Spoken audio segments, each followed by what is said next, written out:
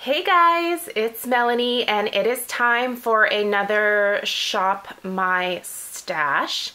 I like to try to do these videos every 2 weeks, but realistically, I am switching out this drawer on a monthly basis.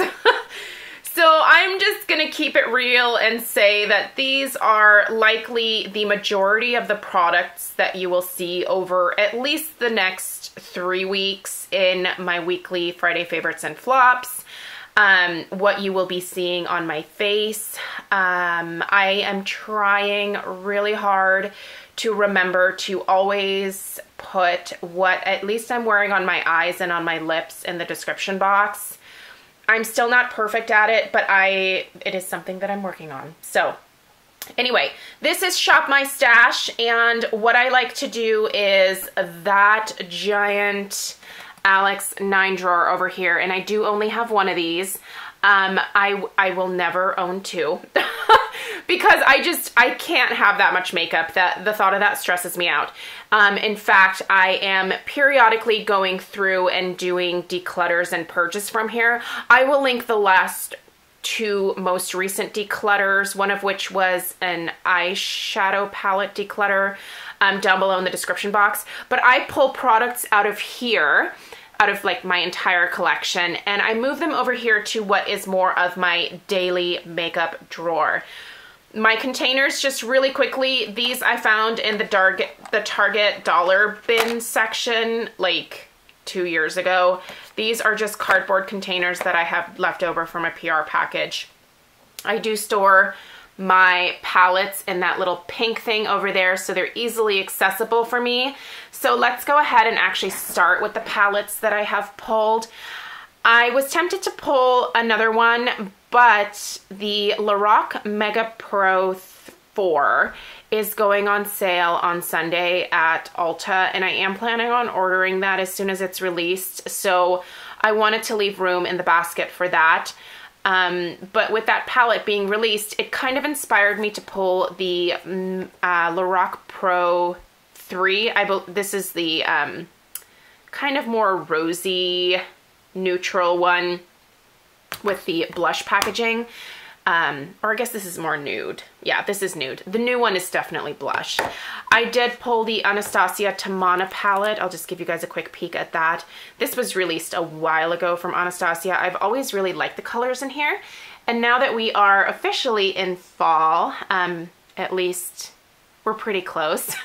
I believe the equinox is on the 22nd, but I'm really excited to be using colors like this. I also pulled the Blink times Boxycharm eyeshadow palette that I got, and these are really beautiful jewel tones here. Sorry, the lighting is a little bit rough right now, but you can see those are just really pretty jewel tones. Love that. I did leave the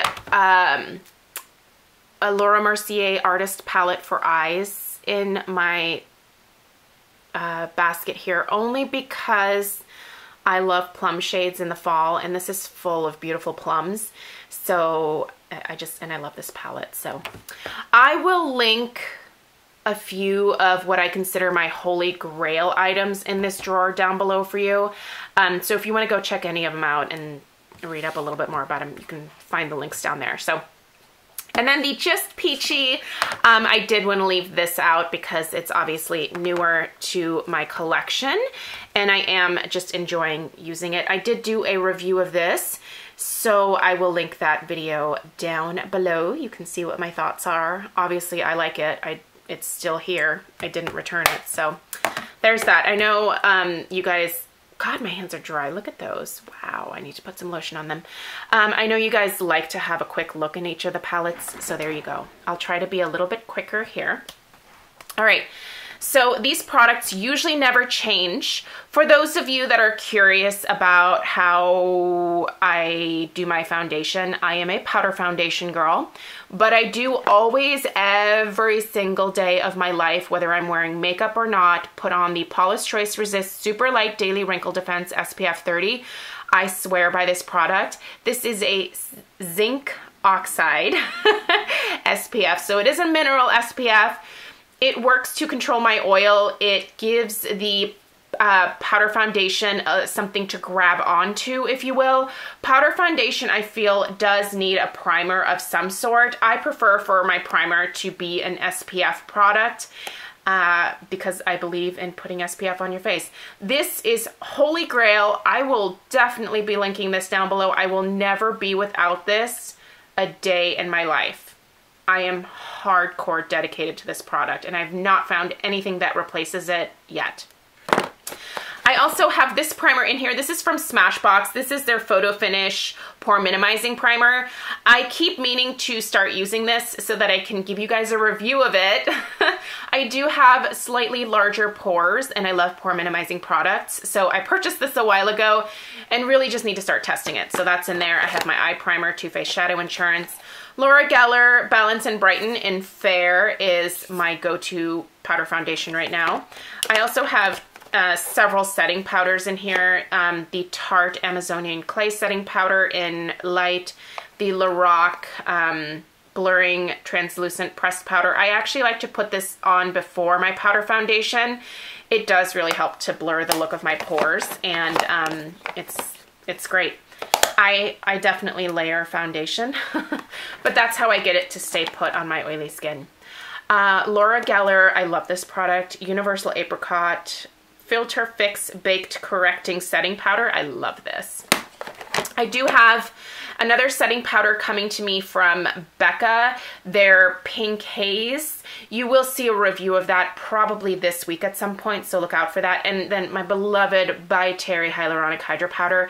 I love to use this from time to time as well, so this always stays in here. I know this is really expensive, but it's wonderful. All right, blushes. Now, if you are new to my channel, I am cruelty-free. However, when I went cruelty-free, I did not purge everything that was not cruelty-free from my collection. So do know you are going to see some things in here from, for example, MAC and Benefit.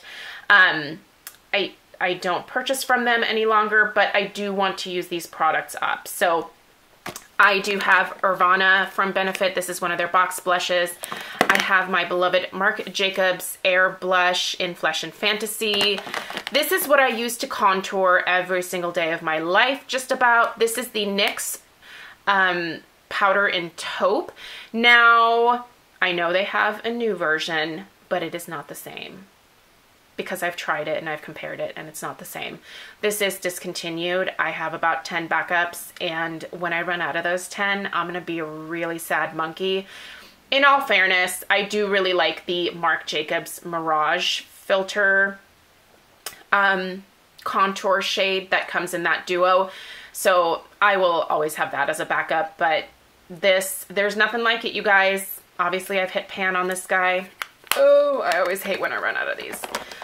This is a Lorac blush from back in the day. I don't think they sell these anymore. This is Satin Matte in Velvet Rope. I also have a Lorac highlighter in here that in Spotlight that I actually like to use on my eyes. So this should probably actually be over here. Hourglass. I love these ambient lighting powders. This is Ethereal Light.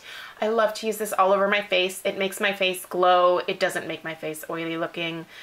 These right here are the finishing powders or highlighting powders for oily skinned girls.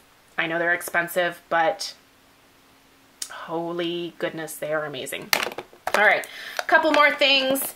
There's the Hourglass blush palette from a couple holidays ago. I still have that in here because I just don't want to give it up.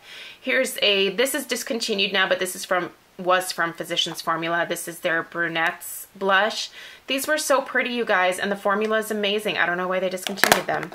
This is also a Pantone Universe and Sephora blush and highlight trio in Marsala, when that was the color of the year. I'm really hoping you guys cannot hear my stomach growling right now. If you can, I'm very sorry. Quickly here, I just have a bunch of eyeshadow singles. I have a couple things from MAC. This is Stolen Moment, right? I also have, where is it? My beloved, oh, I'll be sad when I run out of this, but this is Satin Taupe. Honestly, this is one of my all-time favorite eyeshadows. It is the taupe for me. However, once I run out, I mean, I have lots of dupes for it, but there's nothing like the original. I also pulled Cranberry from MAC because I like to use that one this time of year as well. It's a gorgeous shade.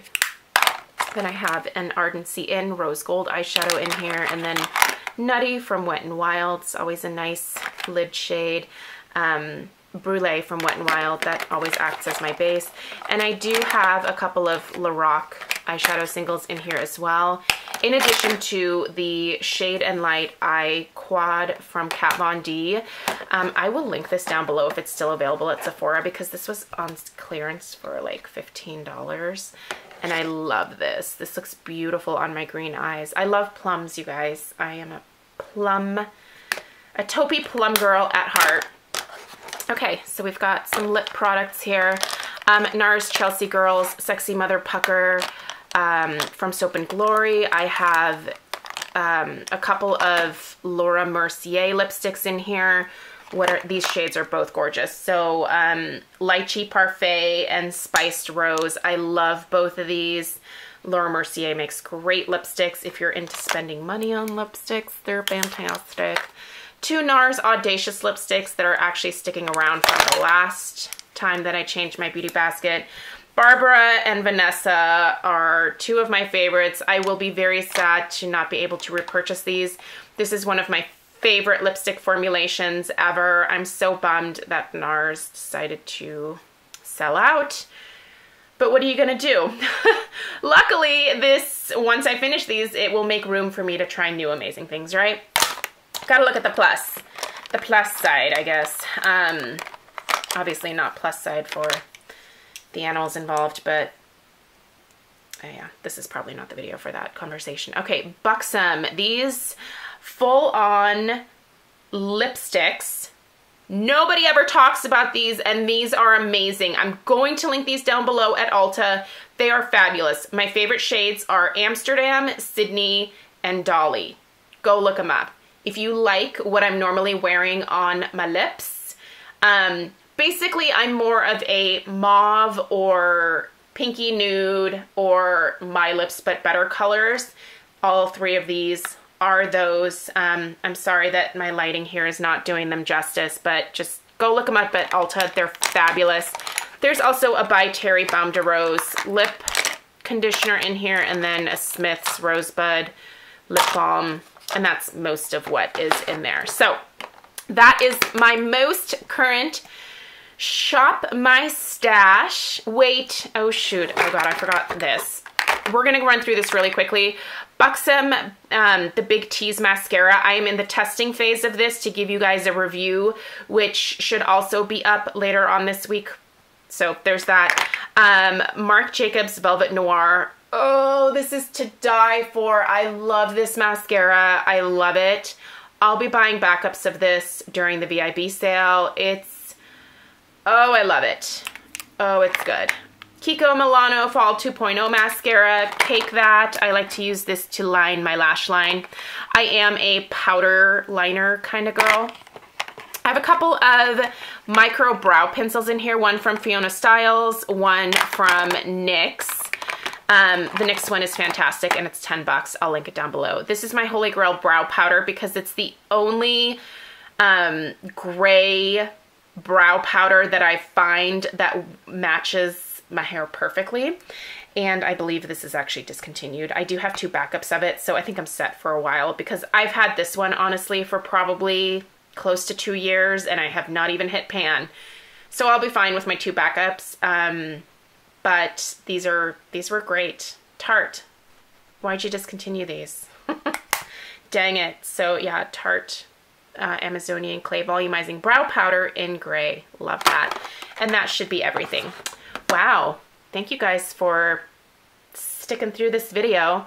If you don't have something like this, you should think about doing it, only because it makes getting ready every single day less overwhelming. I highly, highly recommend pulling out everyday makeup if you have a collection like this and it stresses you out in the morning. it's super helpful to open this and only find a few options to choose from. So anyway, thank you guys so much for watching. Have a great rest of your day, and I'll see you tomorrow. Take care. Bye-bye.